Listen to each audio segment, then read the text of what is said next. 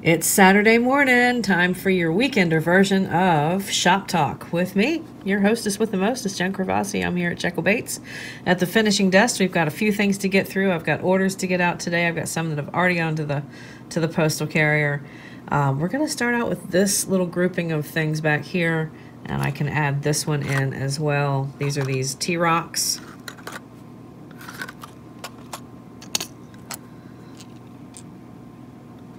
And these are part of a larger order, which consists of this.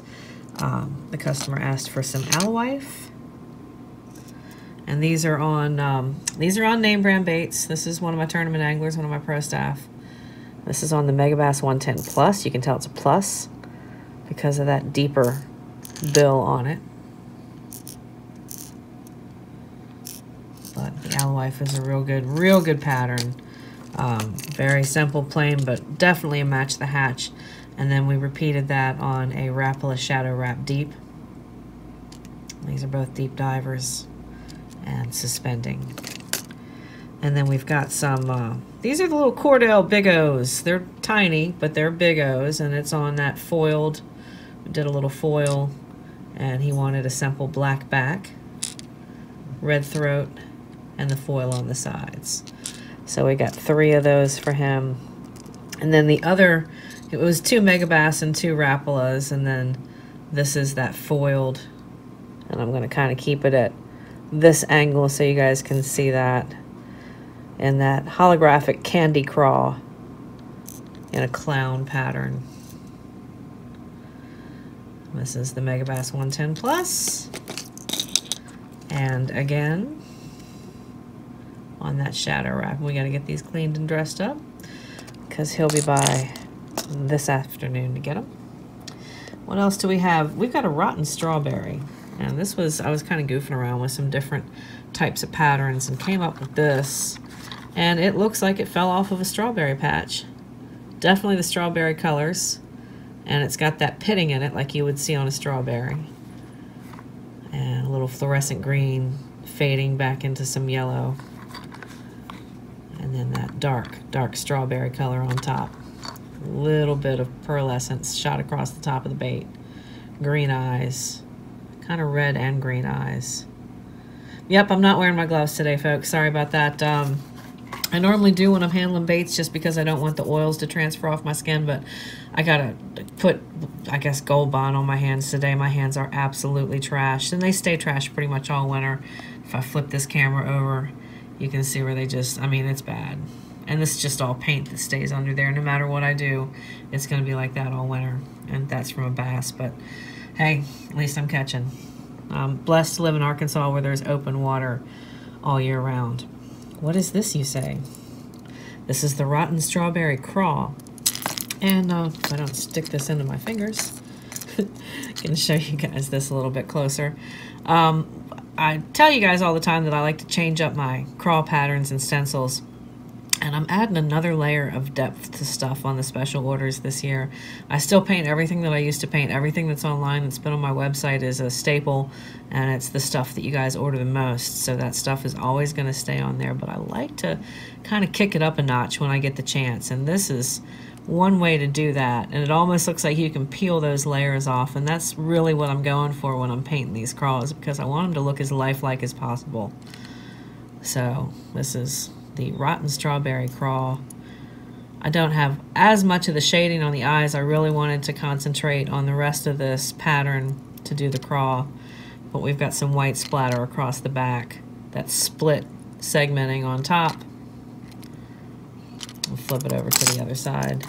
Ouch, that kind of hurt. I'm glad that I didn't get that embedded in my skin. These are sticky sharp. These are my standards that I've been using lately, and I really like them, are the VMC, the super strong short shanks in black nickel, and they seem to do really, really well. So there's that pattern for you guys.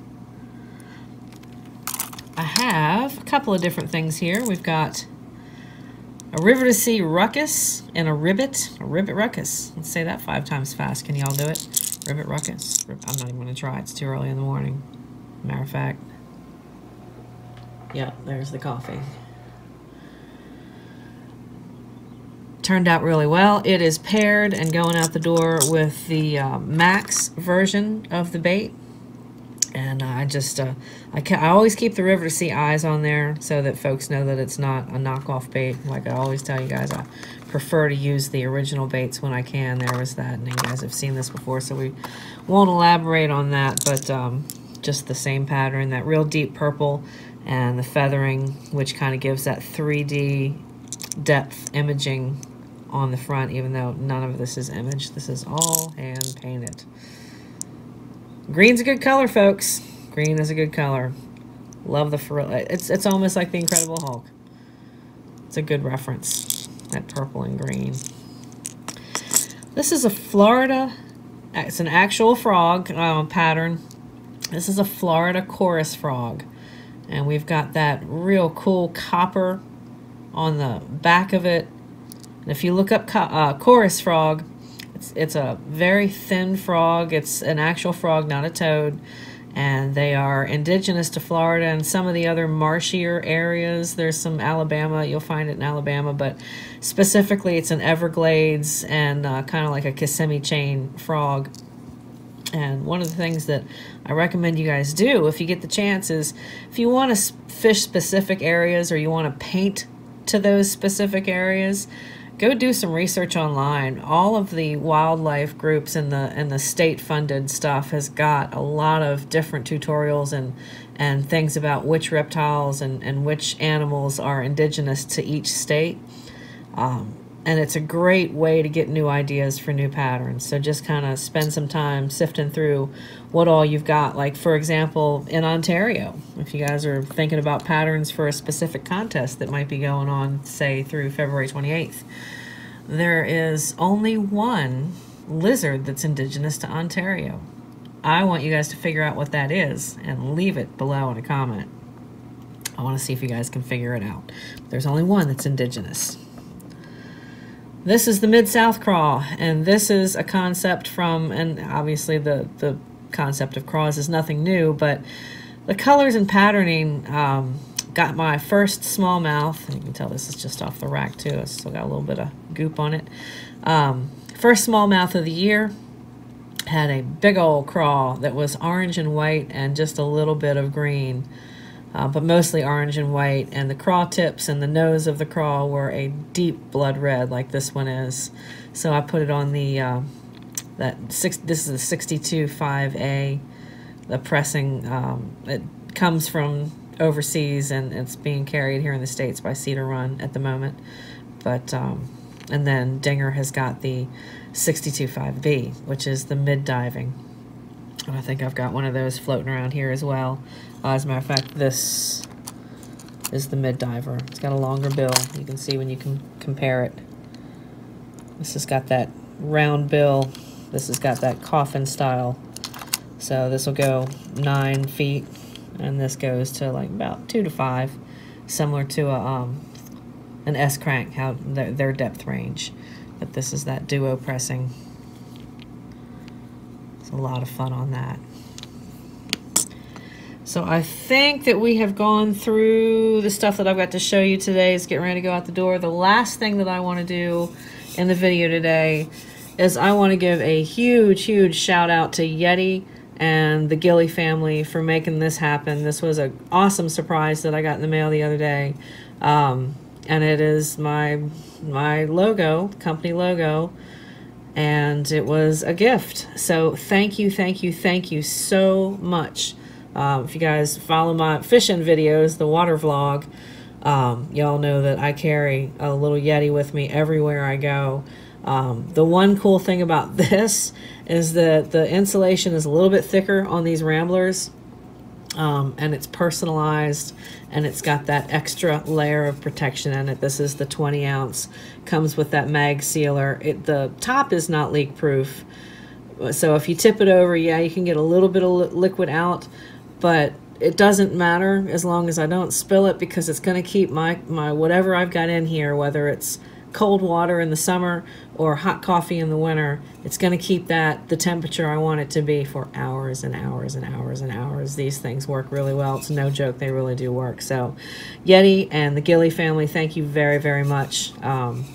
awesome surprise in the mail. Super, super cool. So I think they got my name on the back of it too. So yay. Awesome. Yeti. Built for the wild, folks. That's my shameless plug. And thank you, Yeti. Yes, I will be working with you guys this year. So you guys have a fantastic rest of your day. Enjoy the weekend. If you get a chance, get outside, folks. The graphics are incredible. We'll see you soon. Happy casting.